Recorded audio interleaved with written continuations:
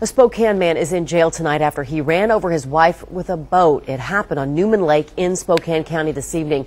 27-year-old Robert Keenell and his wife were boating when Keenell took a hard turn too fast. His wife was thrown off the boat and then struck by the propeller, cutting her left arm off below the elbow.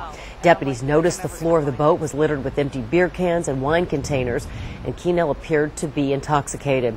He was arrested for assault by a watercraft, a Class C felony. Emergency crews were not able to find the woman's arm. They believe it sank.